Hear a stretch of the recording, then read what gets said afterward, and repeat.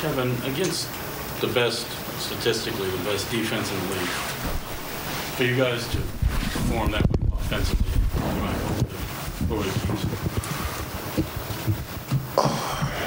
be? Individually, just being fundamentally sound on your shots, taking good shots, taking efficient shots, and not forcing things. I think that's what we continue to do that all night, find our shots individually, and they were happen to go in. So, but I think defensively we were on one string all night.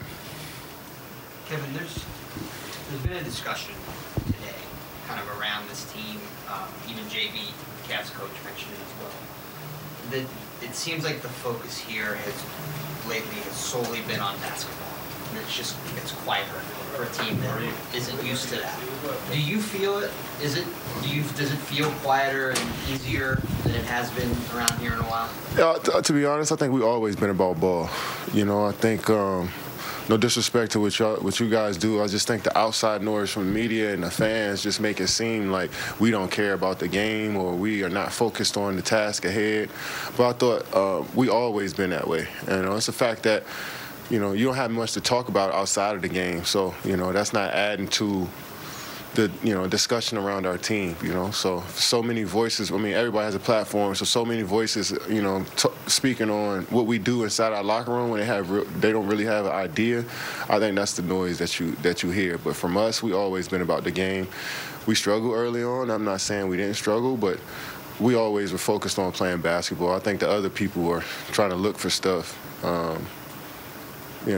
to put on our team, label our team, whatever. I know the Kyrie stuff may be what you're talking about, but I felt like we always been about the game, all of us.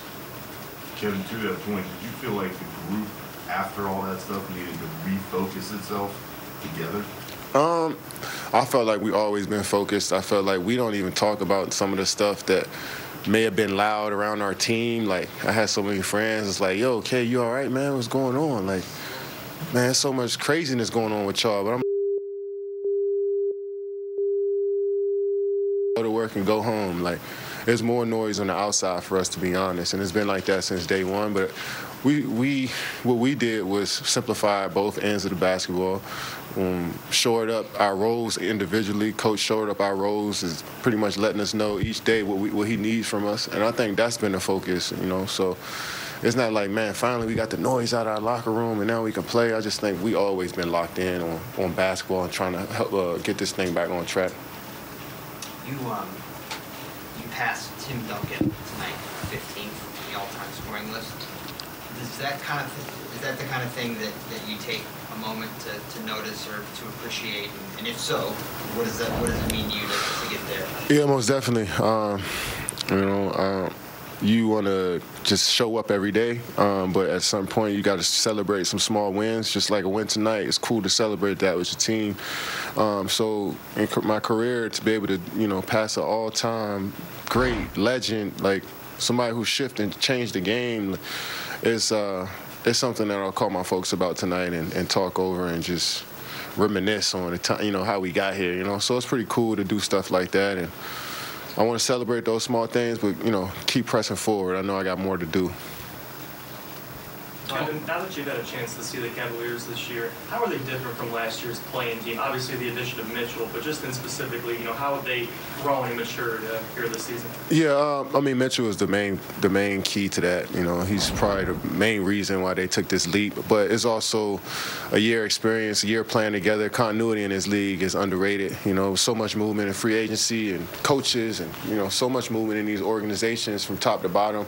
It's good to have some continuity, and when you see guys you've been with for a couple years, it just makes you more comfortable on the floor. So you see that, but on top of all of that, Donovan Mitchell is the key to this change for this team, and it's the reason why you look at them as contenders at this point. He's just such a dynamic player since the moment he stepped into the league. So for you to get him, he's the reason why things have changed.